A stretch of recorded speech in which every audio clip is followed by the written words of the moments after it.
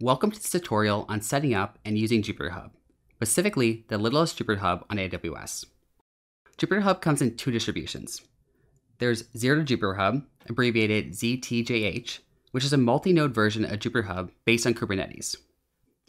There's also a single node version of JupyterHub called the littlest JupyterHub, abbreviated TLJH.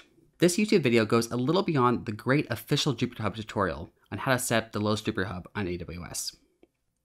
The hope is that this video and corresponding blog post, which you can find linked below, will make you less likely to run into issues in this 15+ step process. With that, let's get started. The first step is to go to the AWS website, click on Sign In. On the Sign In page, choose either root user or IAM user. Enter in your email and password. If you're an IAM user, make sure you have the appropriate permissions so you can at least create an AWS EC2 instance.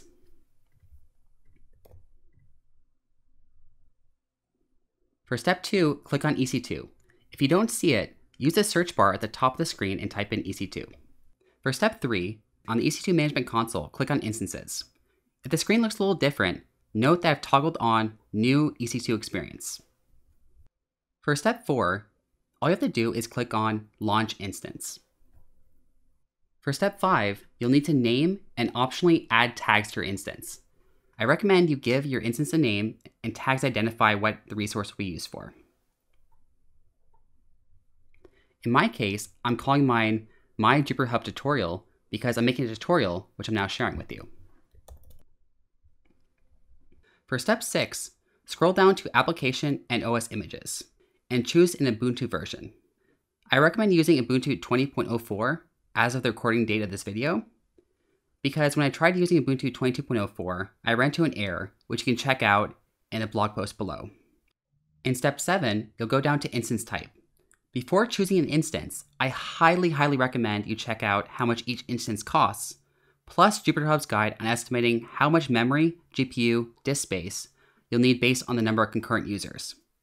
Basically, at a minimum, you need to use a server with 1 GB plus of RAM. But I found at least 8 GB of RAM better suits my needs, and that is to teach and practice data science. If I know that I'll be using JupyterHub to do tasks that need multiple cores, especially with Ray, Dask, or Spark, I tend to pick something with more virtual CPUs. For example, T2 Micro has 1, T2 Large has 2, and T2X Large has 8.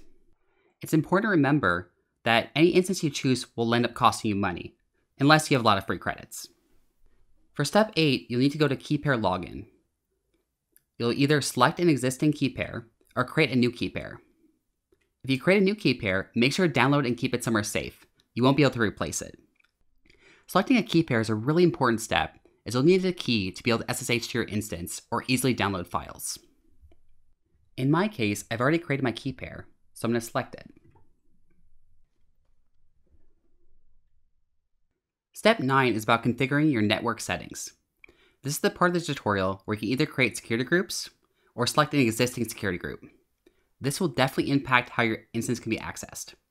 In this tutorial, you'll probably want to check the following: allow SSH traffic from, allow HTTPS traffic from the internet, as well as allow HTTP traffic from the internet. Clicking on these 3 options will create 3 security rules. For step 10, you'll be configuring your storage. This allows you to choose how much storage you want, as well as the volume type. In other words, GP2, GP3, IO1, etc.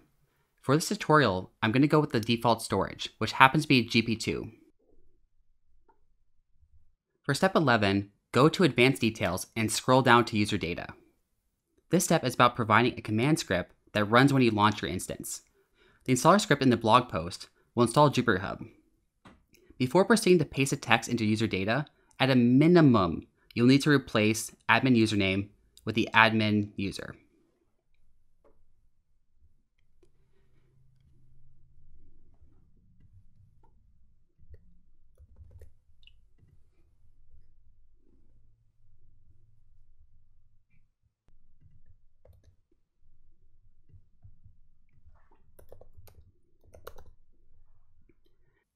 One thing to note with this script is that Show Progress page will create a temporary TLJH is building progress page shortly after the instance is launched.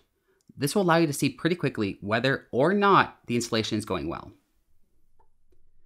Additionally, if you want to make changes after launching JupyterHub, I should note that you can always install additional conda, pip, or apt packages, as well as add or remove admin users.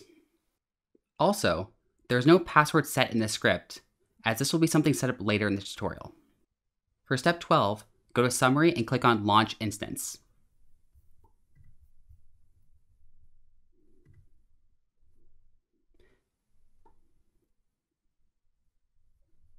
Step 14 is all about patience, as you'll need to wait for the JupyterHub installation to complete.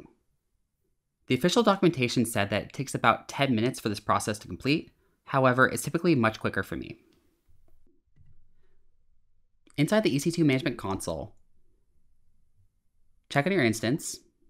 You'll see a public address. I recommend you copy this and paste it into another tab in your browser.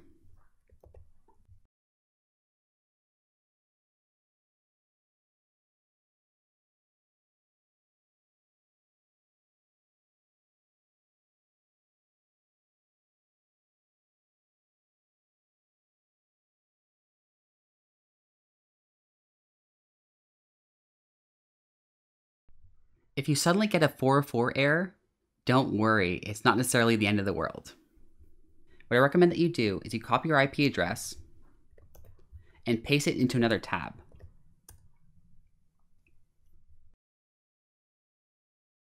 You should now see the sign-in screen. For step 15, you need to enter in your admin username you specified in step 11. In my case, it's mgalarnik. Also, enter in a password which can be 7 characters or longer. Click on Sign In and Welcome to JupyterHub.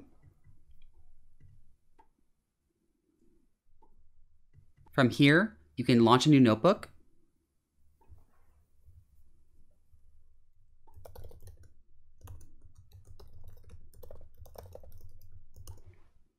Of course, you can also subscribe to this YouTube channel. You can also go to the control panel. You can also add extra admins. And do so much more. And that's it. This tutorial went over how to set up the littlest JupyterHub on AWS. Installations can take significant time to set up and even more time to manage. If you prefer not to deal with installing and maintaining a server, you can always use a product like Saturn Cloud. Regardless, if you have any questions or thoughts on the tutorial, please feel free to reach out in the comments below, or through the blog post, or even Twitter. Thanks, everyone.